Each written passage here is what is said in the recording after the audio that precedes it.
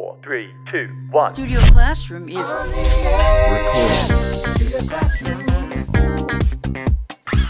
Studio Classroom. Please stand by.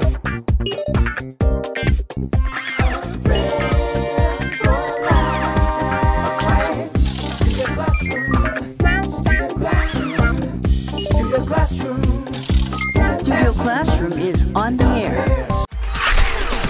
Welcome to Studio Classroom on the air. We're glad you're here because today is a great day to learn something new. I'm Anne-Marie. And my name is Gabe. Friends, let's learn something new together. Today we are exploring the topic cars, specifically cars that are better for the environment. What do you think about them, Anne-Marie? Would you ever buy one if you got the chance? Well, when I think about environmentally friendly cars, one word usually comes to mind. Tesla? Yes, Tesla, but also expensive. Oh, right. Yeah. Well, Yeah. Teslas are expensive. I think that electric cars are a great idea, but it's really hard for the average person to get one. It's true. I think the more of these products are being produced, the cheaper they will become, hopefully, in the future, and more accessible as more people start adopting these things. Because I feel the same way about electric scooters. Oh, yeah. Right? Because they're more expensive to maintain. It's harder to find someone who can maintain them properly. It is getting better, and so I think that over the next couple of years, it will be a more viable option. That is a more possible thing for all of us to do. That's a great point. Today in our lesson, we are going to be comparing two different kinds of green vehicles. We're going to learn about them both in today's article called The Future of Cars, Batteries, or Fuel Cells. If you aren't sure about the different kinds of environmentally friendly cars, this is the lesson for you. Open those magazines and let's get started with our first reading of the day.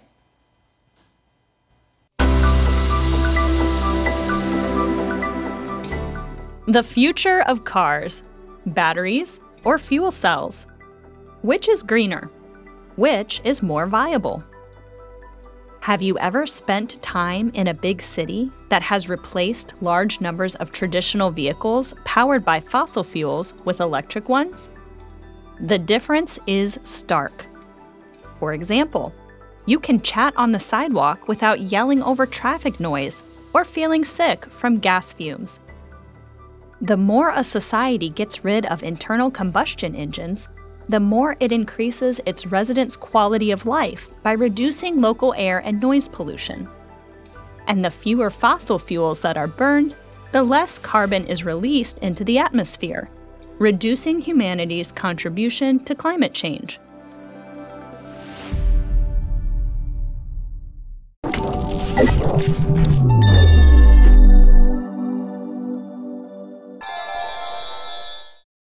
Hello everyone, welcome to Language Lab. I'm Jack. 我们先来看 fume 这个名词，意思是有害的或是难闻的气体或是烟雾。譬如 The fumes from the factory made the people that lived nearby sick.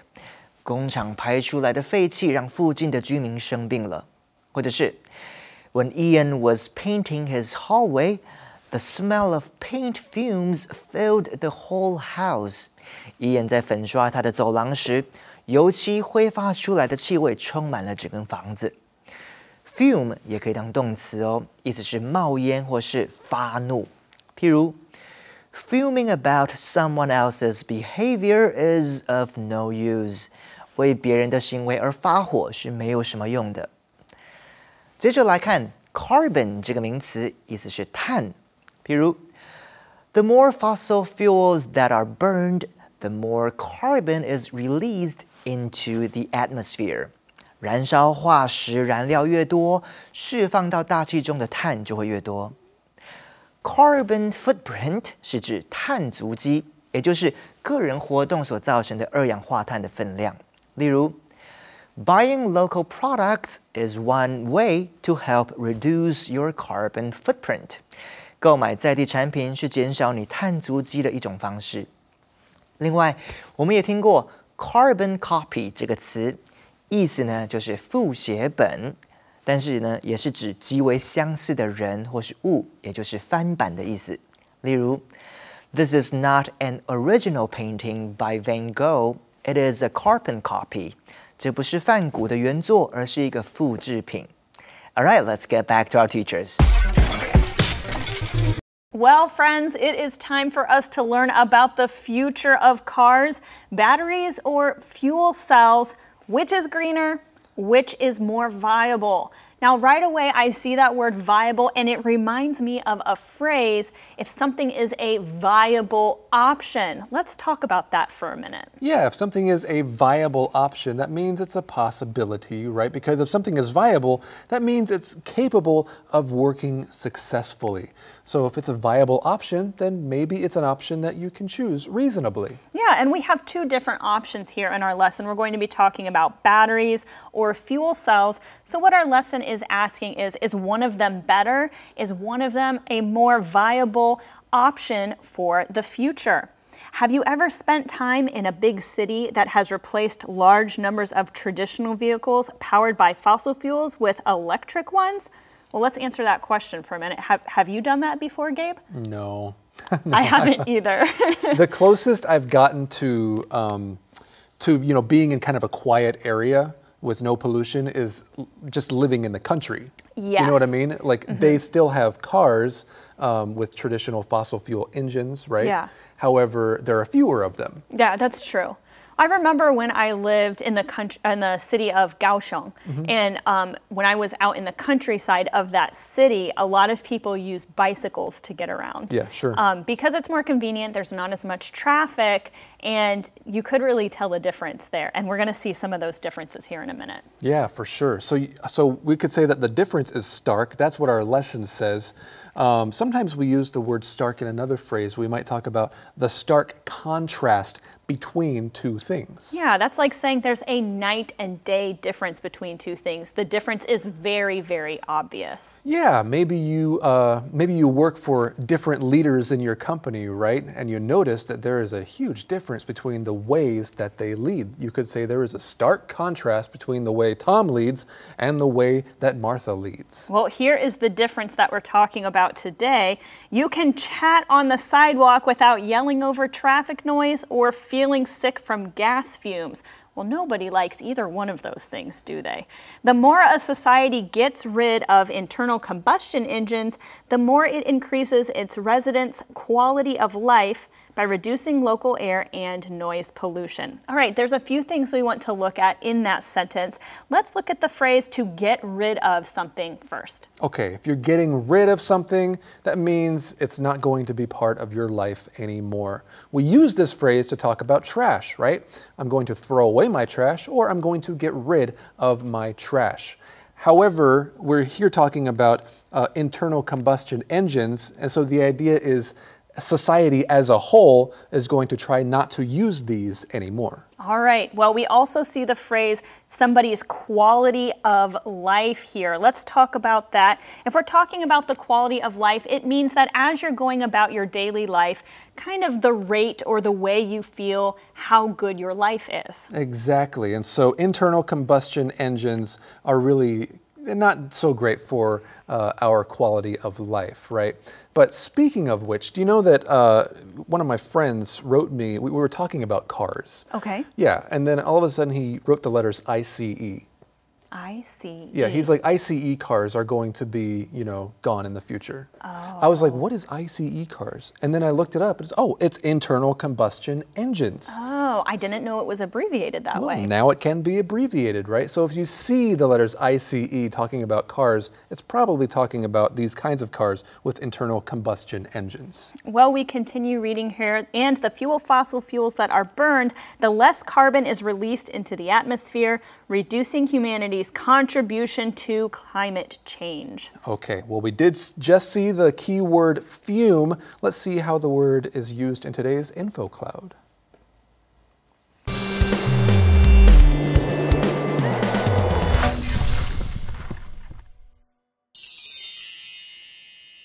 Welcome to InfoCloud. Hey, Andrea, I have a question for you. Okay, sure. What is it? Have you ever seen a cartoon or drawing of someone who is so mad that smoke is coming out of their ears? Yes, I've seen that before. It's kind of funny. And I think that picture is supposed to show that someone is fuming. Fuming? You mean like fumes that come out of cars? Well, that's right. When fume is used as a noun, it's talking about smoke or steam. It could be something hot or something that is poisonous or has an unpleasant smell. But how can a person be fuming? Well, when someone is very upset, their temperature might rise and their face might get red, and anger is often compared to a fire or explosion.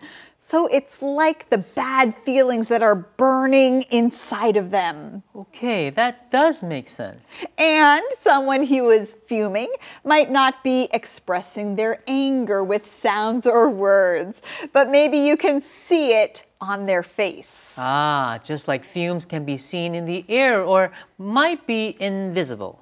For example, Martha is still fuming about last week's argument. So she's still feeling angry and maybe showing it in her face or attitude, even if she hasn't said anything. That's right. But hopefully she stops fuming and lets her feelings out before she explodes with anger. 当我们看到一个人充满愤怒，好像快要爆炸了，你可以用今天分享的用语 fuming 来形容他的状态。Fume 是烟，如果当作动词使用，那就是冒烟。如果你说一个人正在 fuming， 那就代表他因为某件事情气到冒烟了。当然，那不是真的烟，而是一个人所散发出来的那种气息跟氛围。Martha is still fuming about last week's argument.Martha 因为上个礼拜的吵架事件，现在还在生气。用白话一点的方式说，一个人正在 fuming， 代表他很火大。这就是今天的 Info Cloud， 我们下次云端见。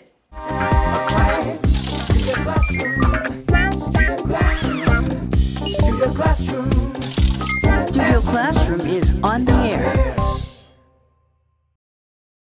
Welcome back to Studio Classroom, friends. In the first part of our lesson today, we learned about something and it had the acronym ICE. Do you know what it is, Gabe? Oh, yeah, of course I do. I remember. ICE stands for, we're learning about cars. We are. Inner city engines. Yeah? Not quite. It's actually internal combustion engines. That's what I meant, internal combustion engines. All right. Well, friends, we are going to learn about the future of cars right now. Let's go.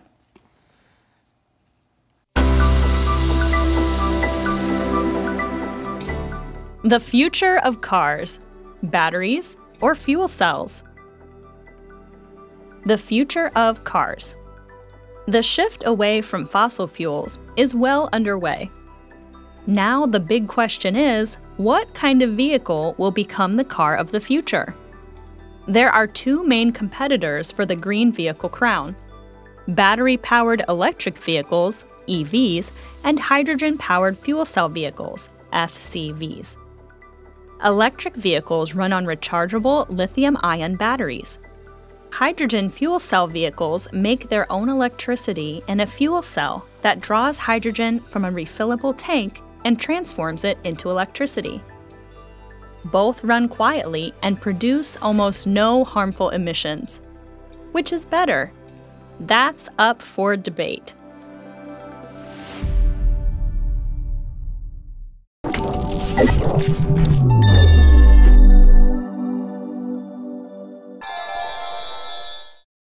OK， 接下来来看 underway 这个形容词，它的意思是正在发生的或正在进行的。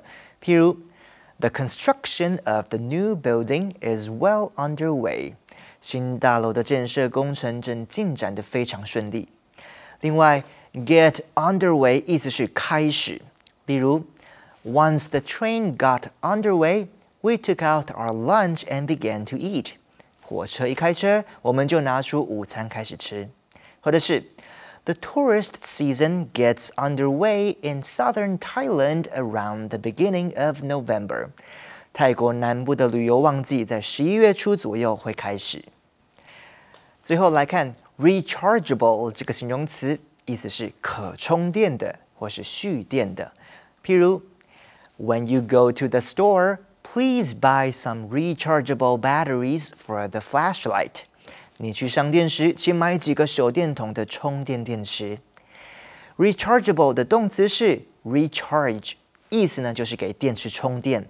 例如 That computer mouse should work fine now that I recharged its batteries. 我已经给那个电脑滑鼠充电了，它应该可以正常运作。Recharge 也可以用在人的身上哦，意思呢就是恢复体力。例如 After Sandy completed the long and demanding project, she spent a week at the beach to recharge her batteries. Sandy 完成了漫长又艰巨的专案工作后，就在海边休息了1个星期，让自己恢复体力。All right, let's get back to our teachers. Thank you so much, Jack. Well, our lesson is already well underway. Let's see how we continue. The future of cars. The shift away from fossil fuels is well underway. Now the big question is, what kind of vehicle will become the car of the future? Let's look at the phrase, the big question is. Yeah, we use this phrase to talk about the factor that is probably the most important or most decisive thing for the future, right? There are many other things that contribute to the future, but really this big question, if we can answer this one, we will know what direction our future will be. And that is what kind of vehicle will become the car of the future. If something is something of the future, that means that it may just be getting started now, but in the future, in later years, it will be more and more popular, and it will be something that everybody uses. For example, a long time ago, we weren't all using cell phones. Actually, not even that long ago, huh? Yeah, that's right. I mean, when I didn't get my first cell phone until I was a junior in college. I didn't get my first cell phone until I was in college either, but now smartphones, at that time we could have said, oh, smartphones are the phone of the future. That's what everybody uses now. We just don't really think anything of it, do we? Well, friends, what about you? Can you think of something else that will change a lot in the future? You can talk about the thing of the future. Maybe you could talk about that in English. Well, let's continue here. There are two main competitors for the green vehicle crown. That's kind of a fun phrase. Competing for the crown. I think of royalty when I think of the crown. I think of the king and the queen. So why is it being used in our lesson to talk about cars? Do they wear crowns? No, they don't wear crowns. But if you have received the crown for something, it means you are the king of that thing. So these cars they're not really competing, but maybe in our minds they are competing to see who will be king in the future. So we'll see which one wins out over the other. That's right, which is going to be the best or the top, right? We see battery-powered electric vehicles, EVs, and hydrogen-powered fuel cell vehicles. And I just got to say, I'm happy for this lesson because it's kind of raising awareness about this other type of vehicle. I had heard more about EVs before, but not so much about fuel-celled vehicles. Yeah, same for me. Honestly, I didn't realize that there was a difference. I didn't realize that there were choices to begin with. So I think this is a good lesson. Yeah, it's awesome. So we see here the difference between these two. Electric vehicles run on rechargeable lithium-ion batteries. Hydrogen fuel cell vehicles make their own electricity in a fuel cell that draws hydrogen from a refillable tank and transforms it into electricity. So in the end, in the final analysis, they're both kind of electric vehicles, but one has a fuel cell involved. Well, let's talk about that word tank for a minute because, the vehicle that my family drives also has a tank. It has a gas tank. A tank is just an area that holds something else. So in my car's case, it holds gas, the gas tank. Yeah, that's what a traditional car would have in its tank, right? That's why we call it the gas tank. Well, our last sentence, we have a couple more here. Both run quietly and produce almost no harmful emissions. Which is better? That's up for debate. Okay, that means that we can argue about it, we can talk about it, we can discuss it until we come to a more final conclusion about it. Well, right now, speaking of, that word underway we talked about earlier, have you ever heard the phrase under the gun? Let's find out about that in today's Biz Buzz.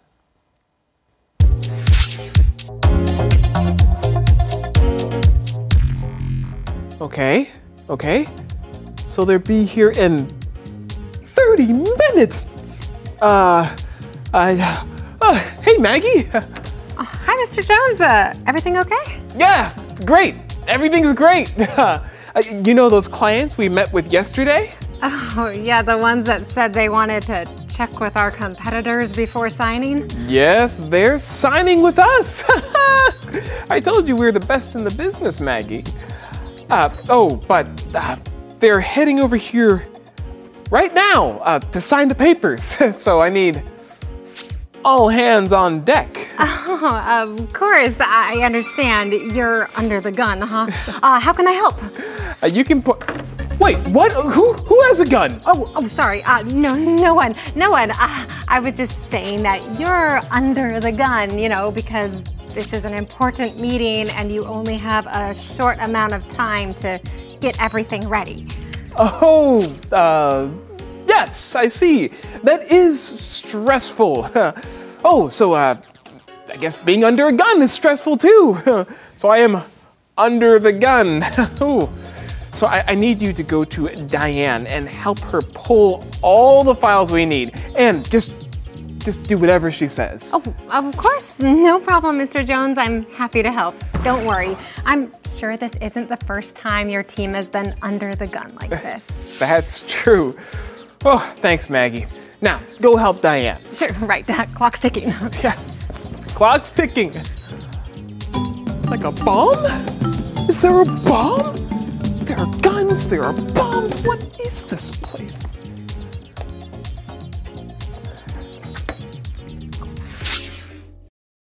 Well, friends, we've talked about a lot of interesting ideas today, so I thought it would be a good idea to draw some of them. We're both going to draw an idea that came from our lesson, and then we are going to show each other the drawing. Yeah, I hope it's okay. And friends, these ideas, they appear as words in the lesson. So keep your magazines open, okay? Maybe you can guess what we have drawn. Anne-Marie, are you ready? Almost. So should I go first? Okay, I'm ready. You're ready? Okay. Yeah. You want to go first? Or? Okay, I'll go first. Anne-Marie's going to go first. This is not a good drawing, I apologize. All right, here we go. You always say that, but... No, it's true this time. I think it's great. Do you know what it is? I think so. I'm not sure. Hang on a second. Let's see what we can see here, friends. You see a person over here. Yeah. Not very happy. Not happy. And there's a car over there. Yeah. And there's music coming from the car. Yeah. So that's called music pollution? That's really close. He doesn't like all the noise that's coming from the car. So it is noise pollution. You got it. Noise Excellent. pollution. Okay, friends, let's see if you can guess what I have drawn with my wonderful, talented, my artwork right here. What do you think? Is that exhaust coming from the car? Well, that's a good word. Yeah, exhaust. I don't think that word appeared in our lesson. Oh. So an exhaust is maybe a kind of... A fume. Yes, exactly. Fumes, right? Okay, well, friends, noise pollution, fumes. These are things you might hear about or hear people say when they're talking about cars and traffic and things like that. We have more to learn about electric vehicles and fuel cell vehicles next time right here on Studio Classroom. We'll see you then. A good friend lasts a lifetime. I am so proud to have you in my life. A good friend lasts a lifetime.